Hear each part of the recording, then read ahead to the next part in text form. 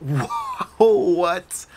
Yeah, it's been a little while since I have posted a video. I decided to, take a short break. But I'm back. So a lot of you guys know that I'm obviously a videographer. I shoot lots of videos. Not just for me, but for other people, clients, things like that. I'm also a photographer, I guess. I never really consider myself a photographer. Over the years, I've definitely taken my fair share of photos, and I love shooting photos. I mean, like this guy. What? It's a day and night shot from the same position. What? And I like to use all kinds of different types of cameras to take photos. Look at that. What do you think that was shot on? Huh? That was shot on an iPhone 6s Plus. It was old then. I've really been getting into the instant film, or Integra film as it's technically called, Polaroids and Fujis. I've just been diving deep into the instant photography camera world, and I want to share a lot of my opinions and thoughts and tutorials on how to use it, because it's a lot of fun, and there really isn't a ton of content being currently made for it. There was a lot of it a few years ago, but it seemed to have slowly died off, and I want to keep it going because this stuff is fun. So I have a lot of cameras that I'm going to be throwing at you guys in the coming weeks. So let's take a look at what we're going to be talking about today.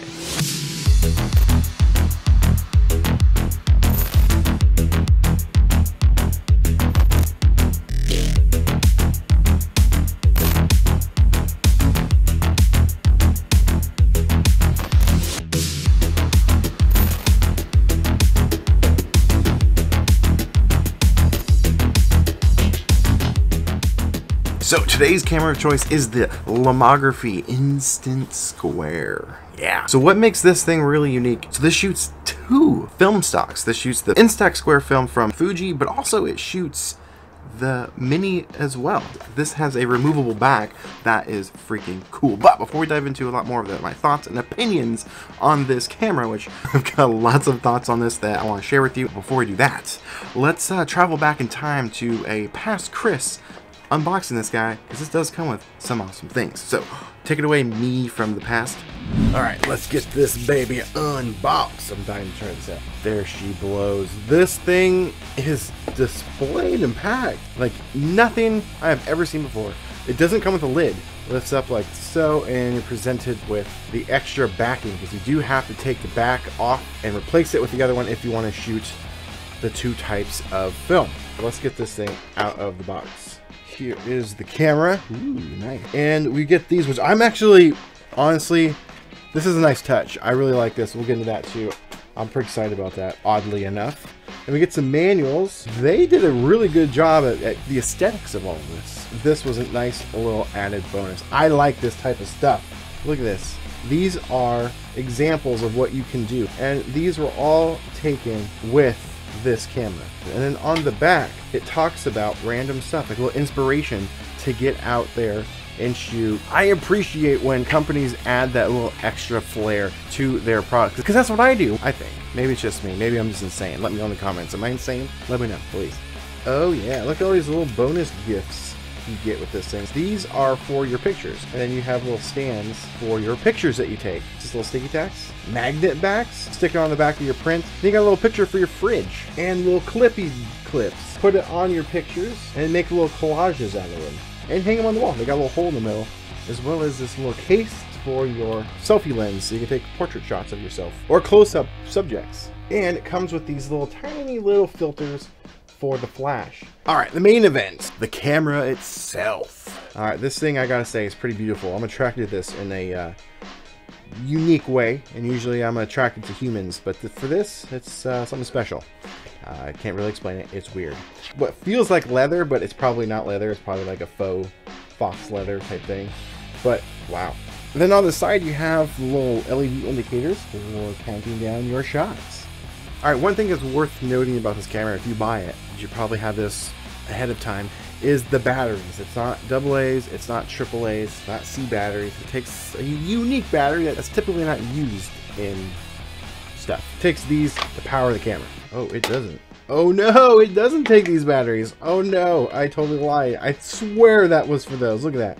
Doesn't it look like these batteries? Oh man. All right, it takes CR2 batteries. Damn it. And I have shot, oh my gosh, countless. Look at them all.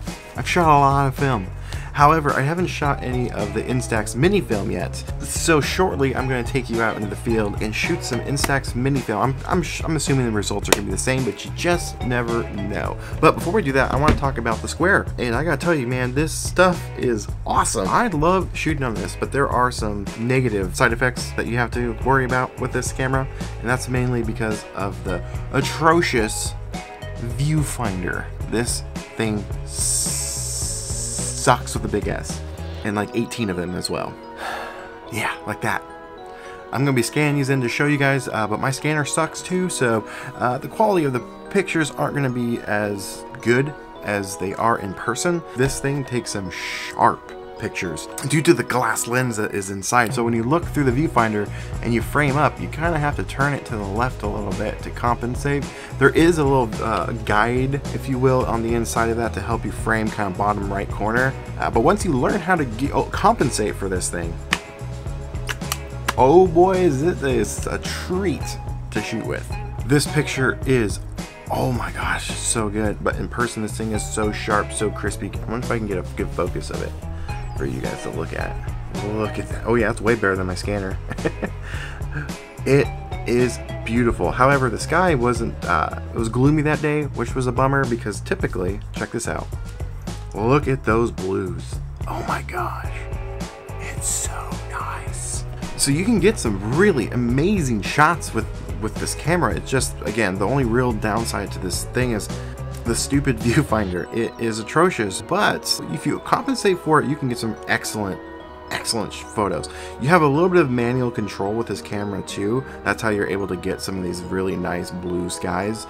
Typically on some of the other Fuji cameras, you don't get that much control. You kind of have to do a little bit of guesswork on that, and a lot of times those skies are going to be blown out. Like this one, I took this with the Fuji Mini 9 in Seattle from a hotel room, and it was a nice blue sunny sky day, and it's just white because of the overexposure. This camera, you have a little bit more control. So when you open up, by default, the flash is on. You can actually just press it and it will turn it off. And then below it, you have a double exposure option. Down here, you have exposure compensation. So by default, when you turn it on, it's just at its default. So you can press it once, it'll add a little brightness to the exposure, and you press it again and it'll underexpose it just a little bit. I can't remember how many stops difference it is. It might be one stop each. Now, it has an automatic shutter button, which is super cool.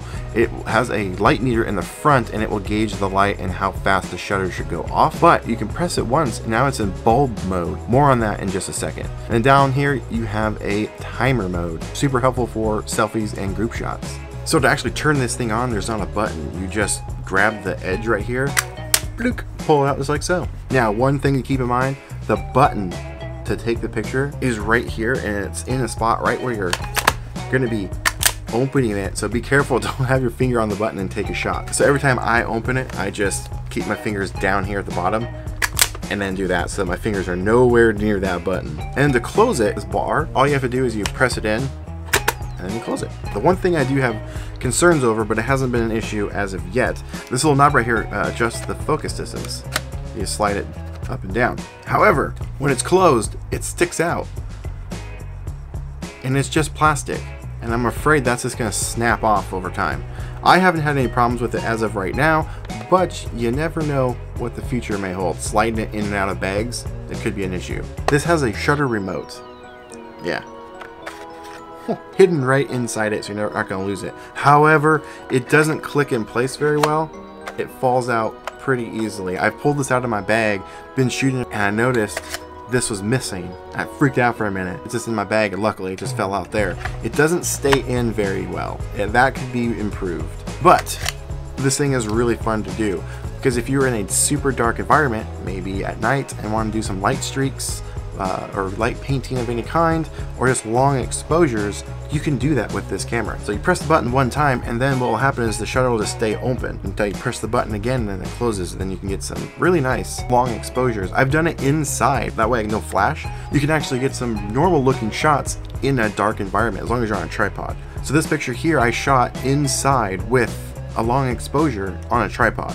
Yeah, it's pretty cool. You can be pointing this remote at the back or the front, which is super cool. And then it also has a little selfie mirror, but you know, good luck trying to line yourself up in that. One of the neat things it has is what they're calling the splitzer, and you can split your photos and take double exposures with it, which is interesting. I've been messing around with it a little bit and I haven't quite mastered it yet, but you can get some cool shots, and I have some ideas on how I can eventually, once I get it down, some neat things. Alright, so I got cut in real quick because I shot all those photos and you've been using this camera, but there's one thing I forgot to really include in this review, and that's the pictures of people. I think that's kind of important. Every shot I've done has been of like objects, like buildings or landscape shots. So I think I need to show you what like skin tones look like and actual people. That's probably what you guys are gonna be using it for. So I have recruited a special person. You can hear her. We got Callie, the lovely Callie. Hi. Can you even see her? There we are. Yeah. All right, cool. There we are. So we're gonna shoot just a couple photos right now.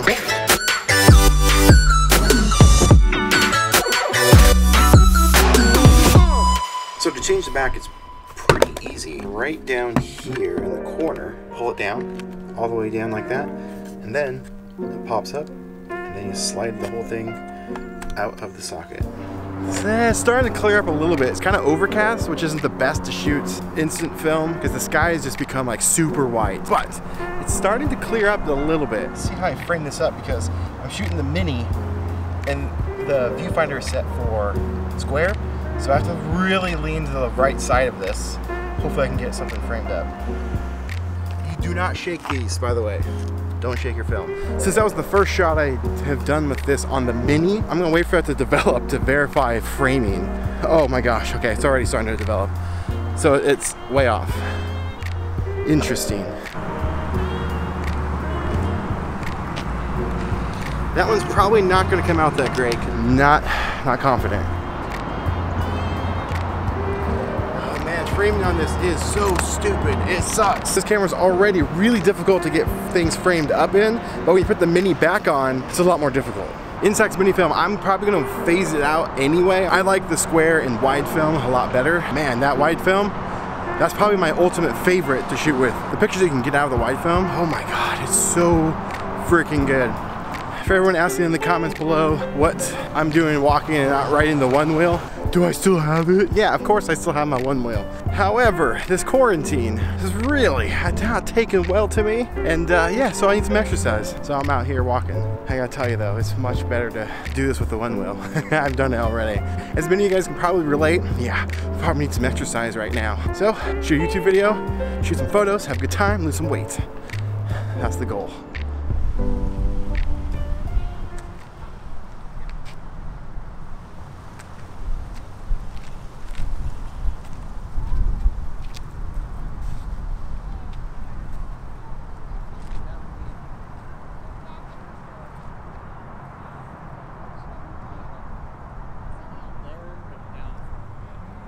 Yeah, I just realized I forgot to set focus on that. Hopefully that doesn't come out bad. I'm too focused on trying to get the framing and I forgot to set the focus. So this tree right here is an apple tree and it's like 200 plus years old. Here we go. 1826 and it recently died. Super sad. Not sure what's gonna happen with it. Oh, looks like they might have planted something new in its place. Let's see if we can get some photos. All right, so took the last shot with the Instax Mini. We'll see how these turned out. There's a few of them I know already have turned out not great, but let's see the rest of them. All right, should I be doing this here? No, but I am, so deal with it. Let's look at these photos. First image up we got of the bridge. Not horrible. I think I got the framing a little bit better than I had, but man, the framing of this camera is atrocious, as you've already heard me say. Wow, I got a great picture of the ground. That didn't come out good at all. Here we go. This one's pretty good. Well, this is the one I thought that wasn't going to turn out that great because of the clouds and the sun bouncing off of it. It's actually pretty good. Husong sign, I gotta say, if I had only got this frame a little more to the right, this photo is freaking dope. I mean, that's pretty solid, except for the framing.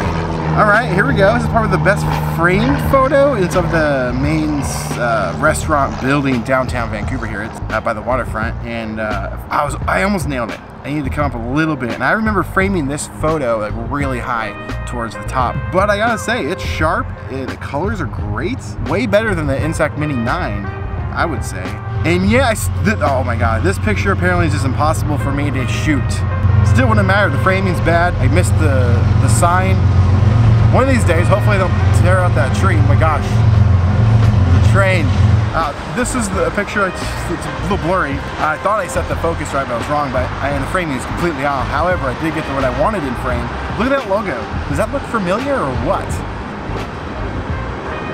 I would probably need a whole other pack to really feel comfortable enough with this. This is my first pack shooting on the minis. It takes a lot of experience and a lot of practice to get the minis on this camera to look good. So is it worth it? I don't know, that's really up to you. All right, $1 million question. Is this something that you should pick up? Well, obviously it's up to your personal opinion and your choices for it. If you had to go pick up a square format instant camera that kind of does both, even with that mini back attachment, it's not that good. However, it does do both. This has got some awesome features. Just the fact alone that you have a remote, you can put this on a tripod and do long exposures, that's worth it to me right there. Some photographer friends of mine were like blown away and could not comprehend how I was able to get long exposures on instant film.